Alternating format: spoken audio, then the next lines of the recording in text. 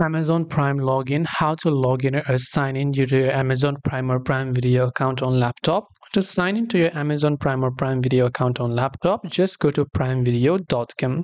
As you do that, here you'll find the sign in button. If you don't have an account, you can start your free trial, by the way, or you can just click on the sign in button as you'd be able to find there. And as and when you do that, you simply have to enter your email address. Once you enter your email address, go about entering your password and click on the sign in option. For verification, it will ask you to basically fill out the puzzle that it is basically giving you over here. So make sure to select that and then click the continue button. And as you've done that, you'll be successfully logged in. It might also ask you for a verification code if you're logging in from a new device.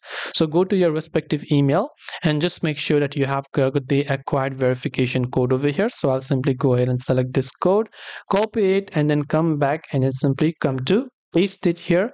And then once done, I'll be able to go ahead and then basically verify the code. So I hope that this video helped you. If you have got any more questions, feel free to also leave them down below.